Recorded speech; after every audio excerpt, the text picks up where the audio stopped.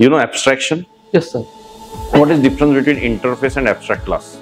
Sir, abstract class is declared with abstract keyword, and the interface is declared by interface keyword. In the abstract class, the abstract class is restricted to the create objects. In our interface also there is a restricted. We can't create the object of interfaces.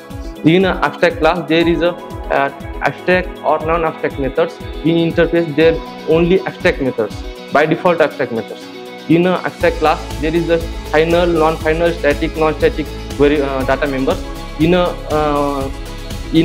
interface there is only static and final variables. And in case of abstract class we extend only one class and implement interfaces, number of interfaces.